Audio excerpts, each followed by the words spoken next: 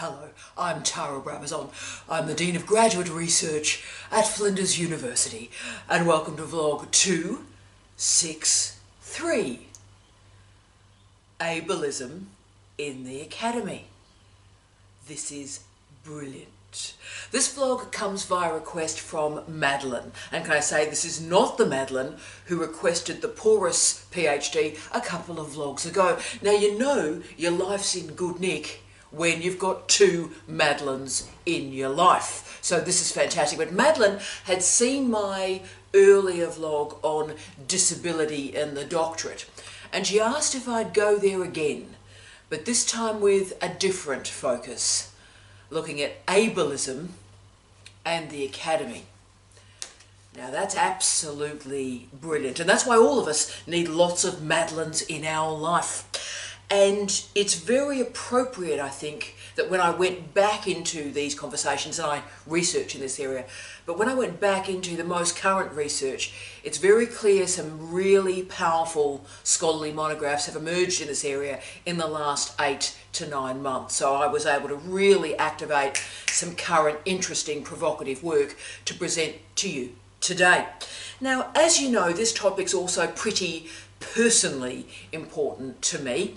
I was born with dyspraxia, which when I was a child, so long ago, when I was a child, of course, this impairment was called clumsy child syndrome. The 70s, a classy time. Clumsy child syndrome. Now, of course, that would be quite complicated if you had clumsy child syndrome as an adult, but still moving on. But as a dean with a disability, I move through the landscape of international higher education as an observer of some odd behaviours and some pretty weird stuff. And look, I mostly move about international higher education and not many comments are made, but every now and again someone says something weird about, gee, you got weird hand movements. Gee, you've got weird hand movements. Or my personal favourite, when I fall over, invariably at least once a day, when I fall over, somebody says, oh, gee, you're a bit unco. Classic Australian, uncoordinated. You're a bit unco. Yeah, mate, I am. But every now and again something weird happens. So only last week, I was coming down the multiple stairs of Flinders University. Flinders is set in a hill, like Simon Fraser is set in a hill for our colleagues in Canada. And so whenever you're going back down to your car, there's multiple stairs you have to go down. And mostly I'm sort of okay. I hold on to the handrail like my life depends on it, because it probably does, and I hold on to the handrail and I'm okay. But on this particular day, I had a handbag and a box full of papers that I was going to go through that night. And so I had a handbag, I thought I'm getting confused now, I had a handbag, I had a box, and I had 4 sets of stairs. And look, I had a good go, and I got down the first set of stairs and I went, yeah, I got no idea where my body is at all, I'm a bit messed up. So I end up sitting on the stair for about 5 minutes and just having a bit of a breath and reorienting myself and moving the bag into the box and trying all sorts of things to then go down the next set of stairs. And I got to the bottom of the stairs pretty successfully. Got some weird views of people watching this random woman sitting on a stair, but I got down the set of stairs. And mostly these issues that I have are rarely noticed in the workplace, unless I'm, say, on a set of stairs or getting off or on an escalator, or I try and get anywhere sort of quickly, right? So I always make sure there's a nice gap between my meetings, which gives me plenty of time to get to a place or get lost multiple times on the way to a place and finally get there. But it does mean I have an unusual vista of international higher education, and I see the assumptions of our universities on a daily basis. And I see how our universities avoid looking at any difference that might make them a little bit uncomfortable. And what numbers are we dealing with here? Right, now when we're dealing with quant in disability studies and higher education, the numbers are woolly and complex and very difficult to triangulate, because it's about declaration, and discrimination exists, so if people cannot declare, they probably won't, okay? So international studies show about 6% of undergraduate students have a declared disability or impairment. That varies enormously per institution, per nation, per region, enormously.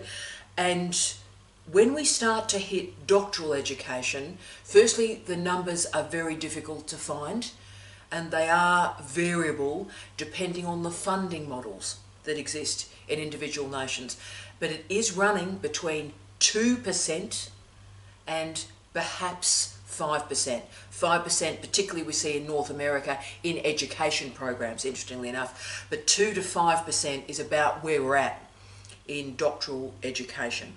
Now, in Australia, as many nations, about 20% of the Australian population has an impairment or a disability. So that means our universities are failing our citizens with disabilities and impairments, and it means our doctoral programs are failing our students with disabilities and impairments. So, okay, we're doing well.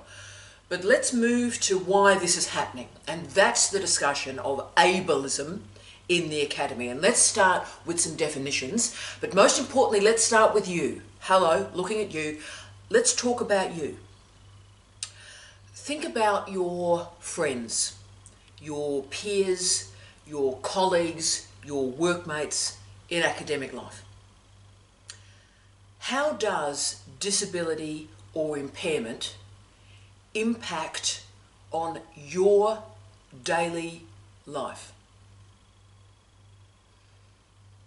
How often are you seeing a difference from you in your daily life? So disability is complex, and therefore it becomes very, very difficult to combat ableism because disability manifests in such complexity, right? So ableism, though, is the assumption that I am like you, and that likeness is good and appropriate and benevolent. So ableism, therefore, is also a fear. It's a fear of difference. Ableism in our universities, and particularly in our doctoral programs, is organised and restructured and positioned for the able-bodied. So our universities are organised. Our universities are punctuated for the able-bodied. So ableism is about making a policy without thinking about the diverse stakeholders for that policy. So what happens is ableist policies are imposed on people rather than emerging from collaboration and conversation and dialogue, co-creation, if you will. So ableism imposes all sorts of words and phrases on other people, like special needs, accommodations, modifications. There's also a configuration of those who have a different mind or a different body, configuring that difference as a sickness that can be medicated, or a sickness that can be fixed. So ableism configures narratives, and these stories are of triumph or of despair. The argument I want to make to you today is that disability is not somebody else's problem. It's a community that anybody can join at any time. Disabilities absolutely can emerge at birth, as mine did, or they can emerge through issues that happen after your birth, over your life, through the progression of a disease or an accidental injury. Now, we use lots of words in the disability space, and they all have different meanings. I'm pretty comfortable with all of them. So we have disability, and I'm cool with that. We have impairments, and I'm cool with that. We also have activity limitations, which is interesting. And the new one I'm watching at the moment is participation restrictions. Ableism as a term emerged from the United States, and it came from the disability rights movement, and you can see its relationship with sexism, classism, racism and so forth. It is also interdisciplinary, so the study of ableism is a radically interdisciplinary area of investigation, and it explores language and behaviour and ideas and public policy and citizenship and all the assumptions we have in our life that presumes able-bodiness and therefore marginalises the crew with disabilities and marginalises them to such an extent that they're rendered invisible, that we're rendered invisible.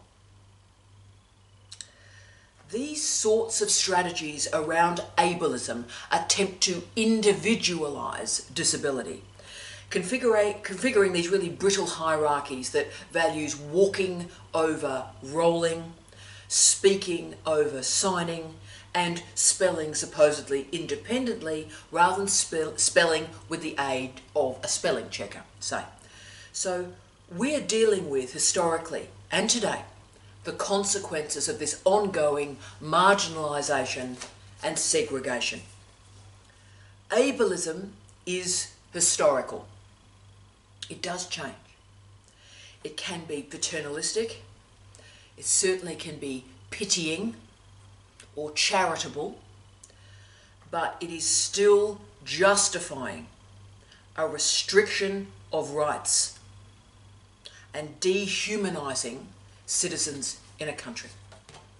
So these boundaries are negotiated around what we often term microaggressions. Now, I'm interested in that word microaggressions. I'm doing a fair amount of reading on it at the moment. I'm not quite ready to do a vlog on it yet, maybe in a couple of months, but the way that microaggressions are being used to patrol boundaries and borders, particularly in empowered institutions like universities, that's a very interesting area of discussion, and we will return to that. But one way that the disempowerment of colleagues with impairments is managed is through these microaggressions on a daily basis. So therefore, how do we move outside of these ableist patterns? How do we start to shake up a bit how we move, how we connect, how we communicate? These questions ask us to ponder the relationships with our own bodies. So ableism is a systematic ideological bias. It is aligned with sexism and racism and heteronormativity and classism, absolutely. But why ableism is a bit different is it's probably the most invisible of all the isms. And the reason we've got invisibility in this issue is because of the complete lack of representation. As I said to you, maybe we have 2 to 5% of doctoral programs as being populated with our colleagues with impairments. So this invisibility takes the problem off the table because there's no representation. So if problems existed in a program around impairment and disability, they would be visible. People would be coming into my office. This is an issue, this is an issue. And so it's visible, has to be handled, right? But because there are so few colleagues with an impairment or a disability, the problems don't emerge. The problems aren't spoken because the citizens are not in the doctoral program. So ableism confirms the limits of what is human. The value and the valuing of particular cultures, the value and valuing of particular bodies. And I always return, as I did this week when I was preparing this vlog, to Hannah Arendt and her book, The Human Condition. The Human Condition was published in 1958. And she described the most dangerous social and political condition in the world. And she described that condition as thoughtlessness. That's very deep for me. Thoughtlessness. All the challenges and problems and disasters in our world start with thoughtlessness. So consider how often each of us in our daily lives exhibit thoughtlessness. Perhaps you are able to move through life and you never have to think about systematic marginalisation. In a doctoral program, we have so many assumptions, and we so rarely ask, what is inherited to us? What is unspoken? What do we never unpack? The discourse of public good is also part of this conversation, and how we manage these complicated words, accessibility and inclusion. There are good intentions there. Good intentions, some good policy is made there. But good intentions are not enough. Marguerite Schildrock described what she called, quote, a responsibility to otherness that leaves no one behind, end of quote. A responsibility to otherness. The barriers that we manage include inaccessible facilities, technologies, documents, learning activities. So the question remains is, how do we make physical spaces, all the tech, the technology, all the services accessible to everyone? Now, of course, each of us belong to multiple identity groups, and many of these identity groups are not visible or available for others to know and see. And each of us make choices every single day about what we disclose of ourselves to others. But consider how our world will change if we commence with ability, a continuum of abilities. When we focus on impairment, that captures atypical capability, so psychological, physiological, anatomy. But disability captures physical or mental impairment. More interesting is when we start to think about disability as how activities are limited from us. So what are often called life-limiting abilities. So we start to think again about our senses, seeing or hearing or eating or sleeping or walking or lifting or speaking, breathing, reading, concentrating. Life-limiting activities. Now, people with disabilities have a long history of less access to information, to institutions, to particular structures and strategies and rights of citizenship. And the problem we have in universities, and it's a big one, is success in universities is based on success at earlier levels of school. And indeed, doctoral programs are even worse. We let people into a doctoral program on the basis of their success in universities. So if students are not moving through the system, we will never see them.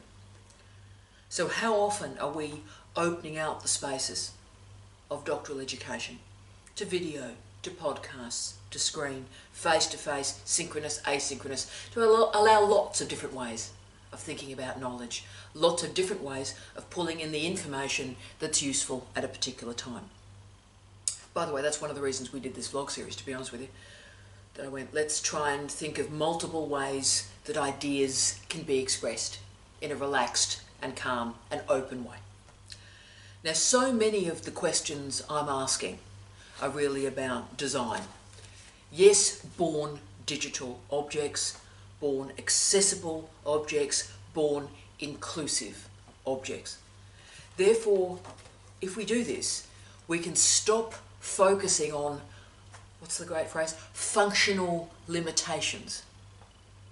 We can start to employ multiple communication modes, and one of the reasons I think I focus so strongly on sound and vision and all the different ways of communicating ideas is they create different points of contact and different ways of even thinking about learning.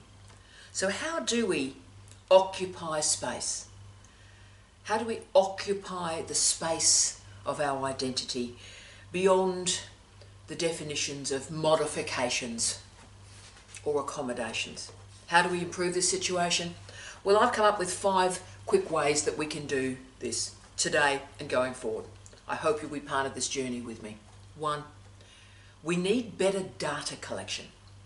We need better data collection. I think the problem with ableism is everybody who doesn't fit into this category of able, and can I say the category of able is completely undiscussed, so anybody that doesn't fit into this sort of bucket of able is then discarded into another bucket that's called disabled. Now this is obviously othering, and it's obviously excluding whole communities from education. So just like we need to define and explore the word able, we need to add light and colour and texture and diversity to the word disabled. So for us as individuals, this involves us listening and recognising that every colleague with an impairment, every colleague with a disability is an expert in their own lives. And they have a right to share that expertise on their own terms. So instead of maintaining these ableist categories, which includes, of course, disabled, we have to start creating authentic, meaningful, and diverse strategies and definitions to create the meaningful research to show that disability is not about other people, disability is about us. Let's get some good data. 2, we need to create a trusting and collaborative space without the fear of discrimination. Disability data sets, quite rightly, are based on self-identification and self-disclosure, and that's incredibly important. That's about citizenship, that's about rights. And rights are determined and guaranteed through this privacy, confidentiality and disclosure. But because we live in an ableist academy, with the focus on modifications based on disclosure rather than universal design, disabilities will always be underreported because when they are reported, discrimination results. So ableism will end. It will end if we can focus on abilities rather than accommodations, universal design and not modifications, diversity rather than homology, and standards rather than standardisation. So how do we transform doctoral education? Now I think there are 3 strategies to do this, and I call this the DLL strategy. And obviously the key first one is design. We need to start with design. And we use my 3 Ds: digitisation, deterritorialisation, disintermediation.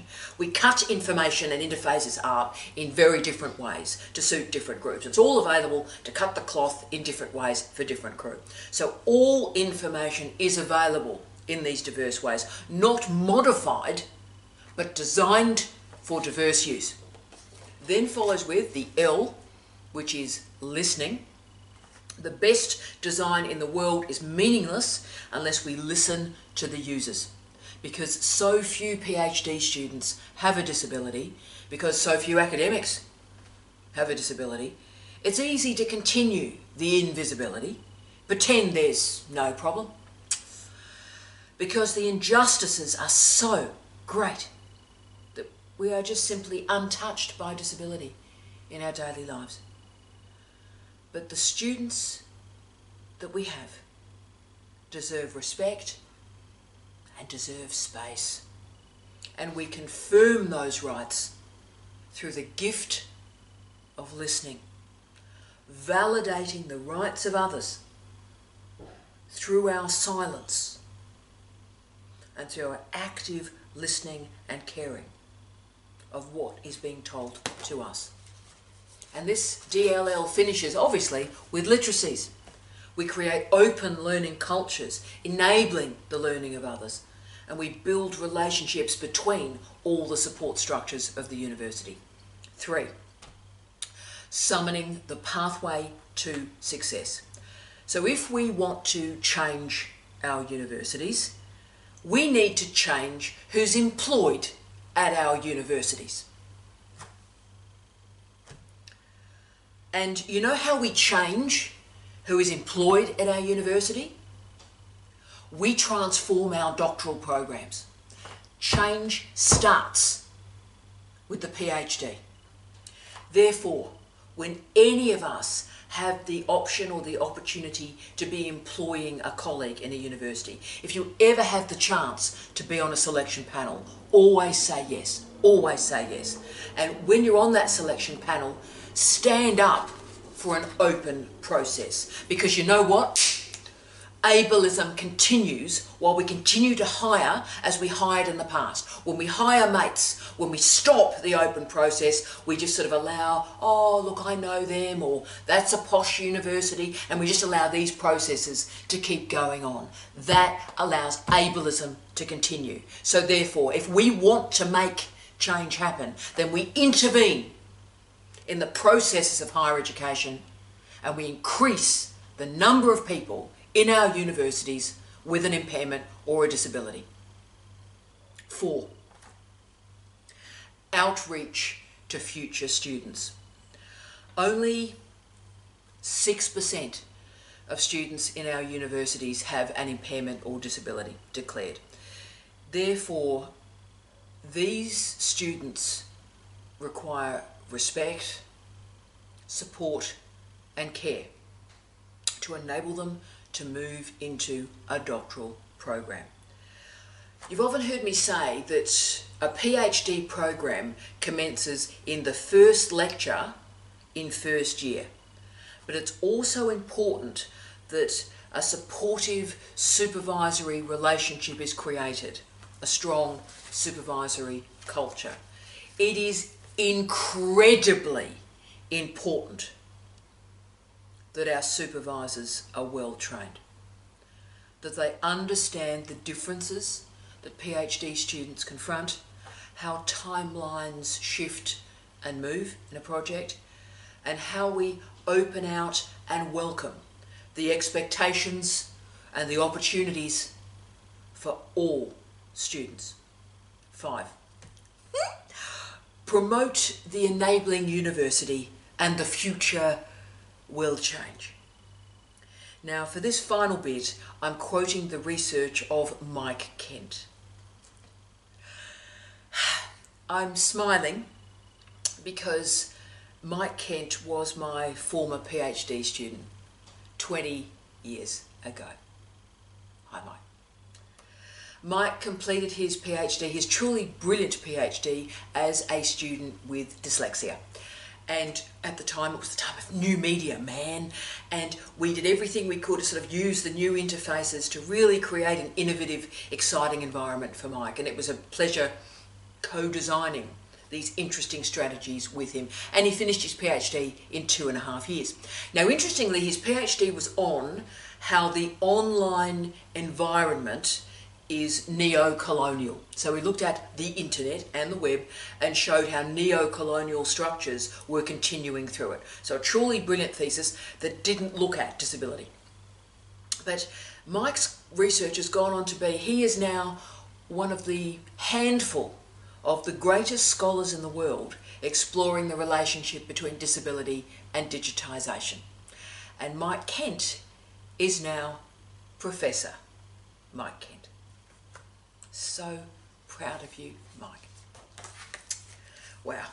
Mike's research has confirmed that if universities actively promote themselves as disability friendly, then you know what? Students are welcomed and students enrol. And let me just give you one example from Flinders University.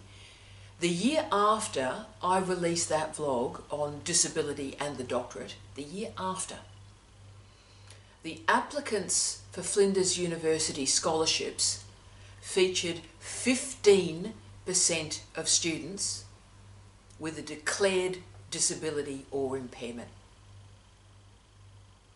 So if people in power, I suppose I'm in power, people in power say, we want you, we welcome you, we love you, we care about you, we are creating systems and structures that undulate with your fabulousness. If we put that out there, book them and they will come. This openness, this welcomeness, this outwardness commences with the application process that reveals the support structures, the respect for privacy for all our candidates.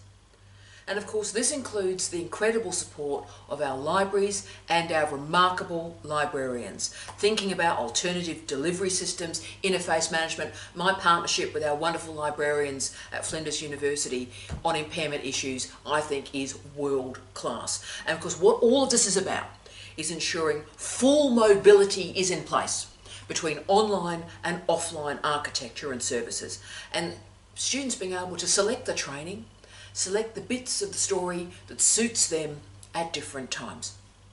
Universal design, open access. But most importantly, this is about critiquing hard, critiquing the ableist academy. And this starts when we build relationships. This is more than accommodation. This is more than access. This is a cultural revolution. This is change of a high order. And this change challenges the very history of higher education. I wish you love, light and peace. Tea out.